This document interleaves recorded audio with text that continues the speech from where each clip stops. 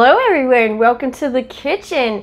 We're gonna look at a really special cookbook. I'm excited to try this one because it's kind of one of those oldie but goodie vegetarian books. Really getting into like the old school hippie movement kind of vegetarianism. And that cookbook is Horn of the Moon by Ginny Callan. I hope I'm saying that name right. Now, this cookbook is actually based on a restaurant of the same name that Ginny opened in Montpelier, Vermont in 1977. Now, that restaurant could only seat 13 people when it first opened. And within a year, it became so popular that she had to move into a larger space. Now, the restaurant became so iconic that there's been a lot of articles written about it throughout the decades, and I will link some of those articles in the description box below if you want to do some further reading on what sounds like was a really cool restaurant to go to. Now, Ginny actually ended up selling that restaurant in 1990, and sadly, that restaurant had to close down in the year 2000. So sadly, you can no longer eat at that restaurant, but good thing for us, Ginny wrote a cookbook in 1987 that features a lot of the recipes that she served in that recipe. So that's what we're gonna look at. I'm so excited. I picked, I think, what's gonna be a really neat vegetarian recipe. So we're gonna go ahead and get started because there's a lot of moving parts to this recipe. So let's hurry up and get over there where we need to start chopping a lot of vegetables. And I wasn't kidding when I said there's a lot of moving parts to this recipe. We do have a lot of chopping to do, and we have some frying to do because we're going to make Ginny's famous fried tofu that a lot of people really remember from that restaurant. And I did cheat a hair. So you can see here that she cooks her beans from dried beans. I'm gonna shave off just a little bit of time in prep work. I had these already on hand, so I decided to let bush beans do some of the heavy lifting for me.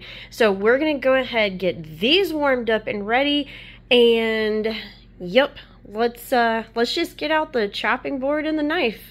All right, everything is washed and ready to be chopped. In the meantime, I put the beans in a pot to warm up, but we're gonna add some other ingredients to this after we mash them up.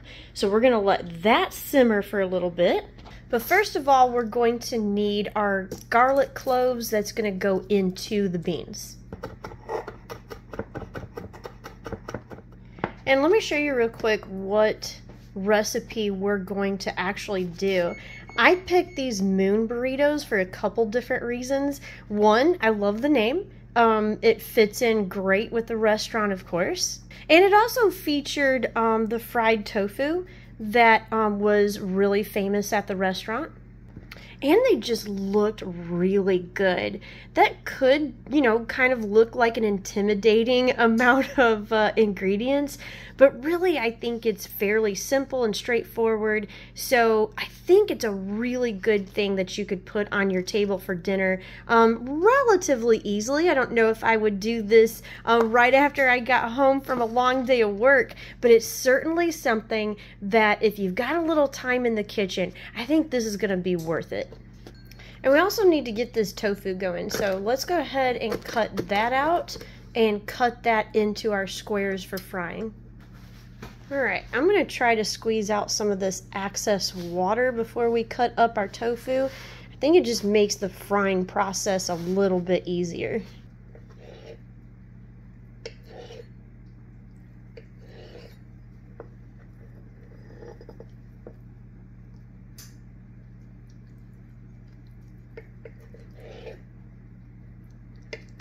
Now, I've had good and bad luck with frying tofu, so I guess we're just going to have to see which way the winds are blowing today to see if this is going to turn out as good as I'm hoping it will. Now, according to the cookbook and several articles that I read, Ginny was famous for cooking the tofu in sunflower oil. But I went to several different stores in my area and could not find it anywhere. So I finally just settled on avocado oil as a substitute. And I believe it may be because in recent years, sunflower oil has actually fallen out of favor to fry in. A lot of, health experts are kind of calling into question how healthy it actually is. So we're going to go with avocado oil. It's still going to serve the same purpose, and then we'll add our tamari once everything is fried up. I'm going to go ahead and give these beans a quick mash. Then we've got a few ingredients we're going to add to them to make them taste really good. Alright, this is starting to look really good, and this is actually one of the things that drew me to this recipe, because anytime you've got tomatoes, beans, and garlic, that has got to be a great recipe. We've got our little bit of cayenne. And then, of course, in goes our tomatoes. I'm going to just kind of stir this together. I'm just not getting another spoon to dirty. That's why I'm using this. But I'm going to let this go ahead and just stay on the stove and simmer together and kind of meld those flavors. These are already smelling great. So as a base to burritos, I think this is going to be the key that makes this recipe really, really good. And now we got a lot of chopping to do. So let's go ahead and get this finished while everything is kind of simmering on the stove. And that tofu is not done yet, so we've got some time. One thing I thought that was really cool about this particular restaurant, according to every article I have read about it, it really became the place to eat in Montpelier. Lots of people wanted to go there, even if they weren't vegetarian or vegan, just because the atmosphere and the food was so good.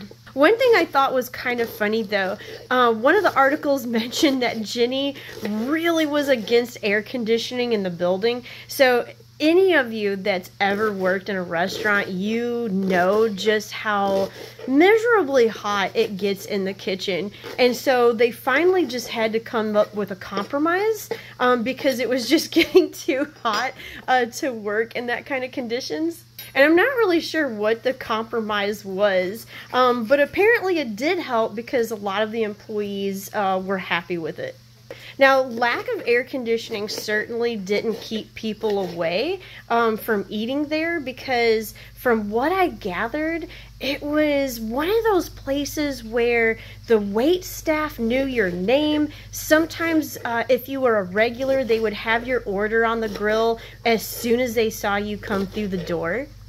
And the restaurant really became one of those early pioneers of local eating. So Ginny would get together with farmers and try to buy all of her produce locally. She said that really hurt them in the winter, when produce prices obviously goes up. And she said there was a lot of times where she would eat really good food, but bring home no money. Then in the spring and summer, of course, that would kind of equal out as you got a lot more cheaper and abundant produce. But I like the fact that she committed to it, even in the toughest months. Now, she does have another cookbook that she published a few years, after this one, called Beyond the Moon. And if this recipe is really good, I'll probably be looking for Beyond the Moon also. Now, I really enjoy recipes like this and cookbooks like this. I really like that whole era of that nostalgic hippie kind of movement, kind of the health food and health food recipes that I remember when growing up in the 1980s, when you would go into a health food store and there was just a particular feel, smell, and look to it. Very organic, very fresh. And sometimes now, every once in a while, you can find a really good health food store that still has that whole hippie and nostalgic vibe to it. And now I just have this one pepper left. I chose a jalapeno just because I'm a little bit of a coward when it comes to really hot stuff. But after I get this chopped up, we'll check on our tofu. Probably need to turn it by now. And then get all the rest of our stuff going. And I almost forgot, you're gonna need 3 cloves of garlic to saute with those vegetables. So I went ahead and chopped that up too. Now, beans are looking good still, and this tofu is ready to flip. So I'm gonna use my fish spatula. I think that might be a little easier. And try to very carefully flip these over. Oh, that looks really good. So the tofu fates must be with us today.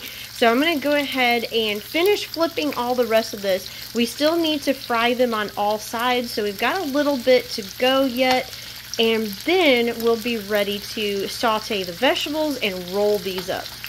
Okay, we are ready for our next step.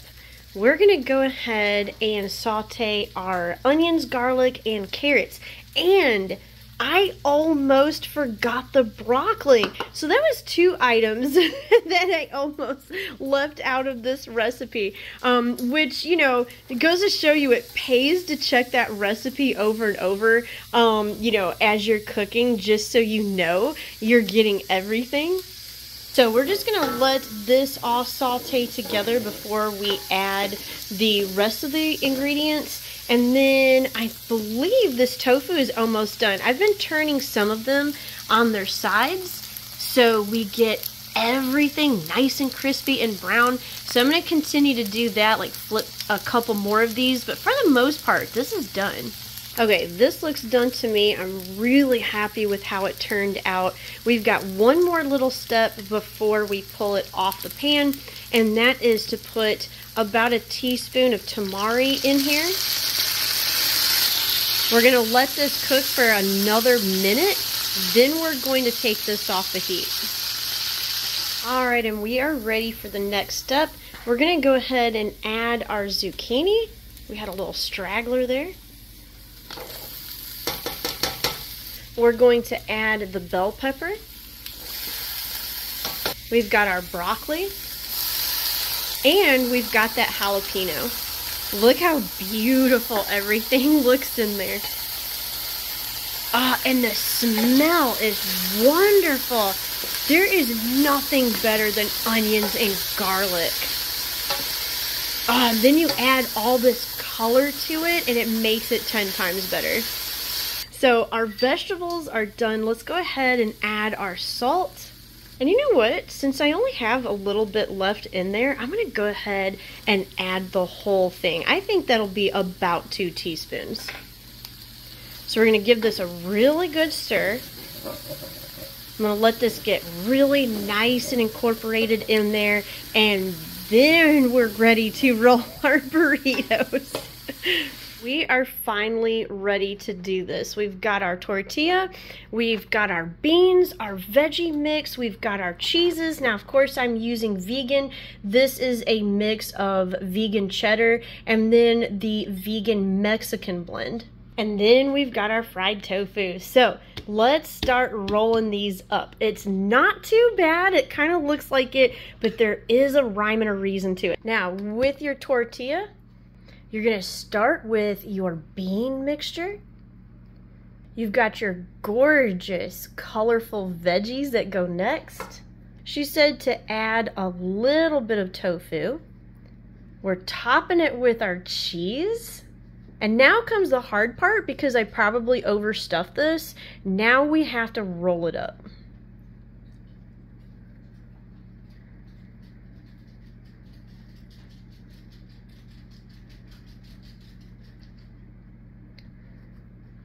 Okay, not too shabby. I'm just gonna call that good and pop it in my casserole. I just wanted you to see how beautiful that looks before the cheese kind of obscures everything. And the smell is so good. I wish you could smell it. Your mouth would be watering so much right now. And I managed to cram 6 burritos in there. So let's go ahead and add our salsa. This, I promise, is the last step you have to do before they go into the oven.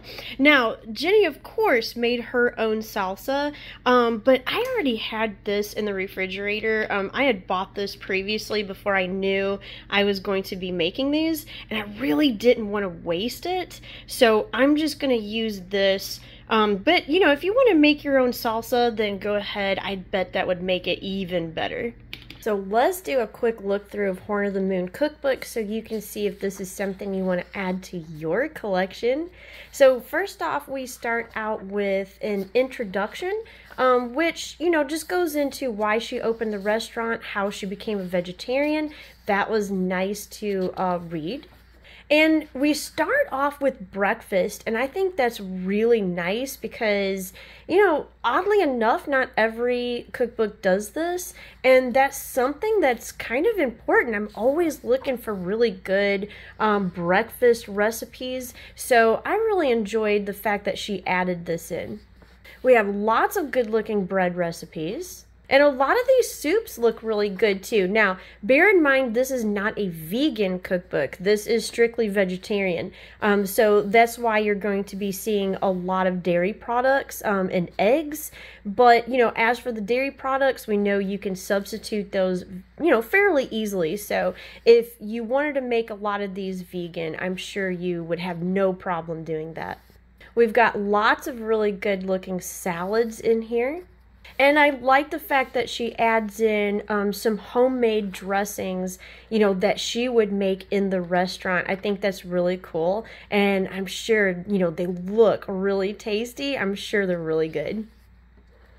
We have simple meals, which is good, especially for people in a hurry that have a lot to do but still want, you know, something to make at home that's, you know, relatively tasty and easy to make. So I like the fact that she included this. I think this is really cool too. Just sandwich fixings and fillings. That's a good idea to just kind of go through and, you know, get some ideas on what you would like to make. So she gives you like this little equation, and then you come over here and you just pick and choose what you would like in that equation. I think that's a really cool idea. We've got lots of burgers, and a lot of them look really good. Lentil burgers, mushroom barley would be really good. Marinated tempeh. I mean, all of these are burgers that I would definitely try. And I thought this was really cool. She's got a pizza section. So, you know, if you've got a basic pizza dough, you know, here's a bunch of toppings, different types of pizzas that you can use. I think that's really neat. And we may actually come back to one of these.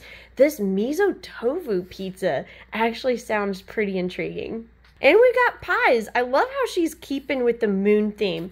We've got a Luna pie here. So these are your savory pies that would be really good for dinner. Oh, tofu mushroom pie. You can tell I really love mushrooms. Here's a Mexican section. That's where we got our moon burritos from. And we've even got crepes. So this would be something really fun to try. You've got, you know, your basic crepe recipe, and then you've got all the fillings that you could put in that crepe. We've got lots of desserts, tons of, oh, these look really good. Lots of fruit pies. Apple and pumpkin. We've got Greek walnut pie. That sounds really good. And then moon cookies. So we're keeping with the theme here. These both actually look really good. I'm really intrigued by the moon cookies. So overall, I'm extremely impressed with this cookbook. I'm really intrigued by quite a few of these recipes. Really glad I picked this up because there's tons of things in here that just look so good and that you can't wait to eat. And I found this for only $5 at a used bookstore, so I am completely happy with that purchase. So there's your look through. Hope that kind of gives you an idea idea as to whether or not you would want to fit this into your collection and your life to cook from. And now let's go ahead and get back to those burritos. These should be done. Let's go ahead and check. Oh yeah, look at that. Oh my gosh. And just so you know, my husband Mitch works from home, and when he came out of his office, even he was blown away by how good the house smelled because of all this cooking. So I think that's gonna be a good sign that these are gonna taste really great. From the smell of these, I'm expecting a 5-star taste. They do smell really good. So I smelled them before I got to work. Oh, let's go ahead and just dig in. Ready? Yeah.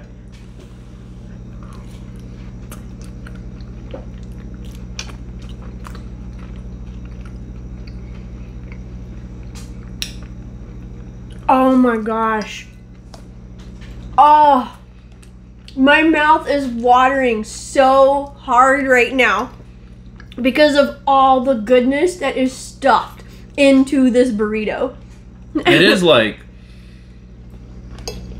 and it does have like a wide range of well-blended flavors. And the tofu? Oh, the tofu is perfect in this with that little splash of tamari. I can see why she was famous for that. She put it in a lot of different recipes at that restaurant, and it really quickly became a favorite. I can see why this, she said, did go on to become a bestseller in the restaurant when she switched the name from like broccoli tofu cheese burritos to moon burritos, and then suddenly everyone's buying them. Marketing, it's all about. It's just marketing, yeah. I'm going to go ahead and say that this is a restaurant level quality of taste. I mean, I would order this if the Horn of the Moon was still in business. I'm really glad that I have the recipe, and now you do too, so that this recipe wasn't lost to history when that restaurant shut down. I just don't even know what it's just the levels of flavor that just keep on giving. Yeah, but they're, like I said, they're really well blended together too. It's not like I can barely pick out a lot of the different flavors. You know what I mean? Like individually, but as a whole, it's still got a lot of really good flavor in it. These are great. Oh my gosh, these are so good. To me, that means that this cookbook is a resounding pick it up if you see it. Yeah. So there you go, a really special look at a special cookbook. And I hope you try this. I promise you, you are going to love it. So thanks for watching this video, and I hope you have a really great rest of your day. We'll see you next time. Bye. And if you like historical cooking and unusual cookbooks, here's 2 more videos you might enjoy. And make sure to like and subscribe for more foodie adventures.